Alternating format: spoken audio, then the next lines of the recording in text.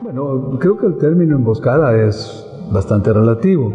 Creo que lo que se trató fue, como lo acabo de publicar hoy en un tweet que mandé condenando los ataques que dice Karen que sufrió y solidarizándome con ella, es que yo no soy reacio a las preguntas difíciles, incómodas, hostiles inclusive, porque ese es el trabajo del periodista. No, son preguntas naturales.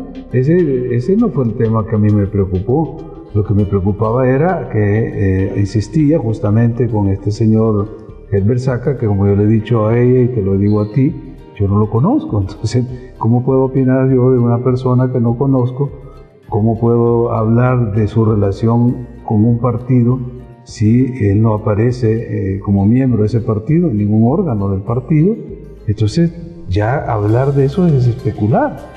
Ya lo dije yo en un conversatorio que tuvimos en FEPADE, que nuestro gobierno va a ser el más respetuoso de las libertades públicas que garantizan todo el ejercicio de todos los derechos, tanto individuales como colectivos o sociales y económicos, porque creemos en la democracia y vamos a practicar los valores democráticos en los que creemos. O sea, nuestras prácticas democráticas van a demostrar que todos los derechos garantizados en la Constitución se van a respetar.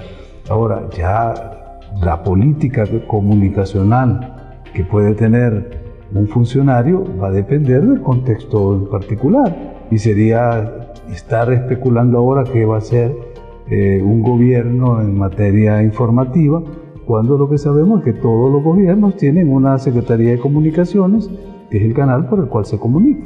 Y esa Secretaría de Comunicaciones será la encargada de difundir los temas de interés nacional. Y algo más importante, que también lo dije yo en ese conversatorio, que van a haber dos principios rectores en nuestro gobierno.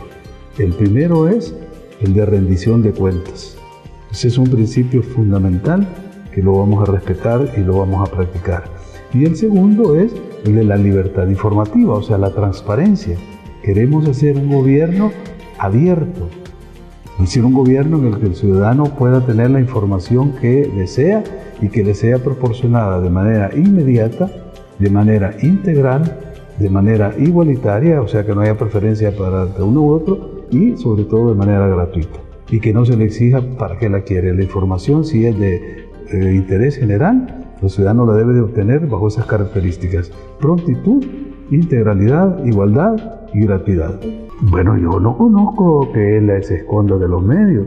Lo que he visto es que los medios que lo atacan a él, y eso sí son ataques, porque si tú haces si hacemos una simple lectura, pongamos el caso de la prensa gráfica, hemos contado más de 200 páginas dedicadas a atacar a Nayib Bukele. Eso es ataque, eso es destruir una carrera, eso es atacar un liderazgo. Innecesariamente, o no sé, habrá alguna agenda. Conocemos que la prensa gráfica tiene un interés particular de apoyar un candidato.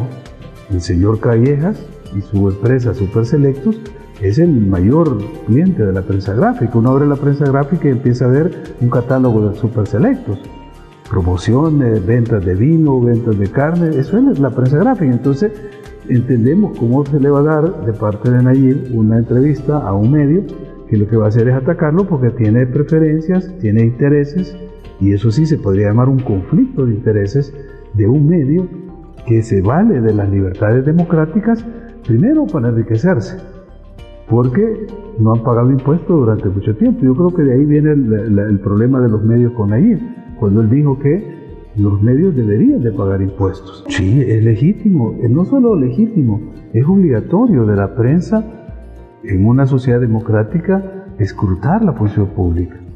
Es que es casi una obligación del periodista mantener informada a la población de lo que están haciendo los gobernantes y los representantes.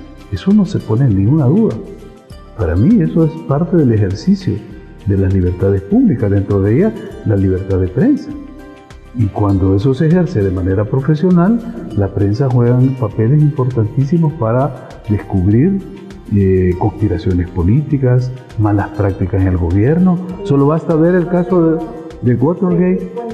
Claro, Pero sí es lo que te digo, nosotros hemos asumido el compromiso de que nuestro gobierno va a partir de dos ejes fundamentales: la transparencia y la rendición de cuentas.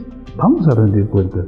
Eso te doy mi palabra y lo puedes poner en cualquier cosa y en 5 años me decís, mire, te prometió eso.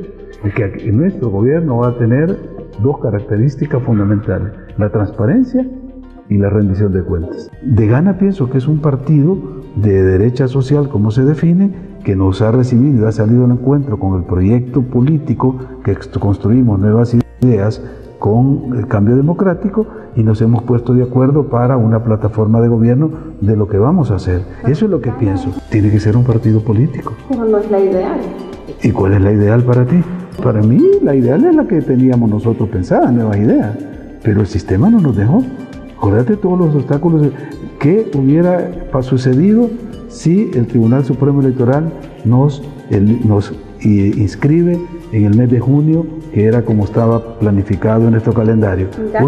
No, contéstame esa pregunta. Menos peor que pudiera. No, era la última opción que había dentro del calendario electoral, porque todos los demás habían elegido ya ya habían hecho las internas. Arena ya había elegido a su candidato, el FNN su candidato, Vamos a su candidato. El único partido que no habían elegido eran dos: Cambio Democrático, que fue donde Nayib se inscribió, y que para atacar a Nayib lo cancelaron, lo destruyeron. Entonces el único que quedaba era GANA y quedaban 4 horas para que se terminara el plazo. A mí nadie me puede poner condiciones, nadie, ni Bukele, ni GANA, ni nadie, porque yo, si tengo credenciales a mi edad, es que toda mi vida he actuado transparentemente y aquí está, la pueden leer, porque no tengo nada oculto. Entonces no voy a venir ahora a aceptar condiciones para hacer cosas que no esté de acuerdo o que no coincidan con mi forma de pensar. No hay ningún trato, no hay tratos, aquí no hay tratos, aquí no hay trato, aquí hay acuerdos, aquí hay visiones de conjunto. Usted estaba asesorando, sí, ¿es asesor legal? ¿Ha sido contratado por Bukele? Desde hace mucho tiempo. Contratado es otro término que no se usa en nuestro trabajo. Yo trabajo pro bono, entonces trabajo por principio, por convicción. Contratos me han ofrecido otras gentes y no los he aceptado porque no están de acuerdo en mi forma de pensar. Con Nayib no es de hace un mes ni de 6 meses, es una relación desde que él iba a ser candidato a alcalde de San Salvador, que yo he estado cerca de él como asesor, como consultor, y eso nos ha permitido tener una empatía, conocer lo que él piensa, conocer lo que yo pienso, tener esa coincidencia y acompañarlo en este proyecto, porque me parece que es legítimo y es correcto. Y por más que los medios tradicionales traten de minimizar su imagen, traten de querer ensuciarle su imagen, traten de calumniarlo, te aseguro que el pueblo ya sabe y ya escogió. Y solo les recomendaría que leyeran un poema de Rubén Darío sobre el diamante, para que vieran que aunque se le eche lodo encima, el valor del diamante siempre va a ser el mismo, porque el lodo se cae y el valor del diamante sigue permanente. No lo mancha. La prensa gráfica ha tratado de involucrar a Nayib en causas judiciales en las cuales ni siquiera aparece mencionado. Y si ves las páginas de la prensa gráfica que se autovictimiza hablando de un ciberataque que nunca existió, según el propio jefe de informática de la prensa, nunca, ni un día, ni un segundo, su página fue que salió del ciberespacio o que tuvo que cerrar por un ciberataque. Lo que hubo es lo que se ha llamado un meme, un juicio del meme, que es hacer una carátula, hacer de la prensa y sacarla, y eso es un meme. Se le hace al Papa, se le hace a cualquiera. Yo le hicieron un meme a la prensa. Creo que no fue un meme. Bueno, yo vi esa página. Y yo vi otra que la prensa hablaba de el robo del siglo. Y cuando una publicación de ANEP en la prensa gráfica que decía el robo del siglo, y lo ponían como que era ellos se falsificaron su propia página. Imagínate hasta dónde llega la bajeza y la falta de ética de un medio como la prensa gráfica, que es quien se falsificó su propia página. Fueron ellos para darle espacio a una noticia pagada por la ANEP para atacar el tema de pensiones. En cambio, lo que se llama ciberataque nunca existió en la causa.